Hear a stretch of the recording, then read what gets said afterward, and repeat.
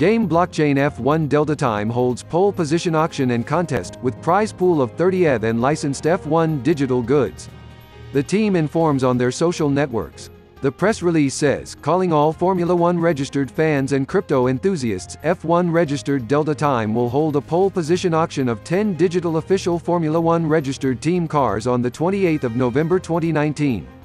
Prior to the auction, a special pole position contest, Live Now, allows fans to compete for prizes, including Ether and F1 registered non-fungible tokens (NFTs). Read on for details. Pole position auction starts the 28th of November. The very first official F1 registered team cars NFT auction starts on the 28th of November, when NFTs for all 10 official F1 registered team cars will go on auction at the same time.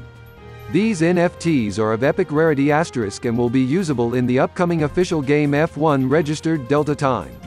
The auctions will be held in descending Dutch format with a starting price of 30 Ether.